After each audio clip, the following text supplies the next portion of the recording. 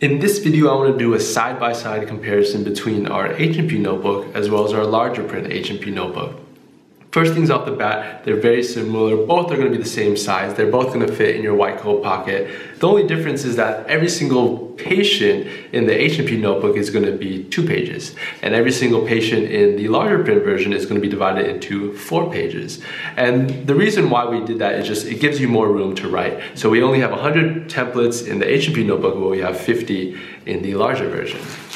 And so we're going to just do a side-by-side comparison so you can get a feel for yourself of how they're similar as well as different. So on my left I have the H&P notebook, and on my right I have the larger version of the H&P notebook, and we see right off the bat that the text is a little bit bigger. So a lot of people were complaining for this notebook in particular, if they had a little bit worse eyes, they couldn't see it. They couldn't see this text as well. So we made it a little bit bigger, and also we made the area that you're going to be writing a lot bigger. So all the content is the same. We took this area right here and we put it in an entire page. If we go to the next page, we'll see that we took all of the med section as well as the review of systems. We made this about a half a page into a full page. We take our physical exam and our labs and our imaging.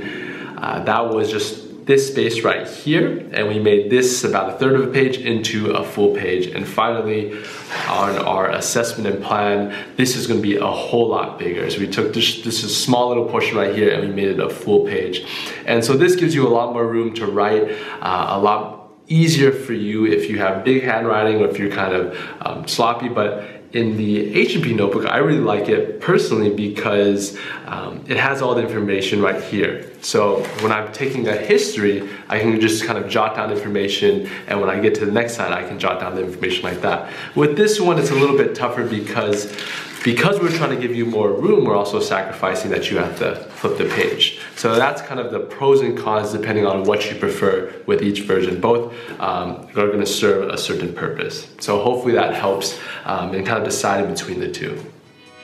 Be sure to check out our website, MedicalBasics.com, for more educational resources like our medical ID card, scrub notes, and don't forget to subscribe to our channel for more tips and lessons.